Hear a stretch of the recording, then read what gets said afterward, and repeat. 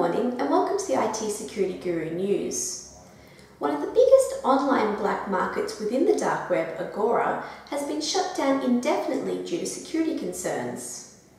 According to the website, the shutdown has come after fears over a recently discovered flaw in the network on which it runs were found to possibly lead to Agora's servers being located.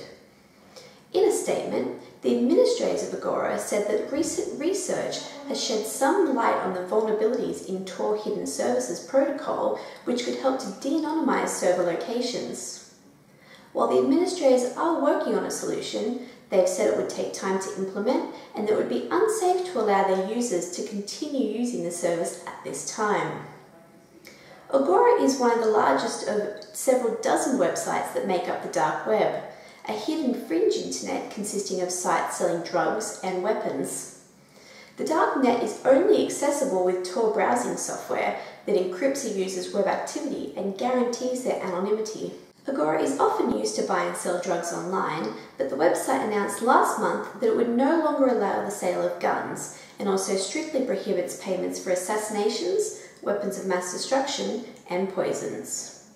For more information or IT security news, head to itsecurity.guru.org or follow us on Twitter.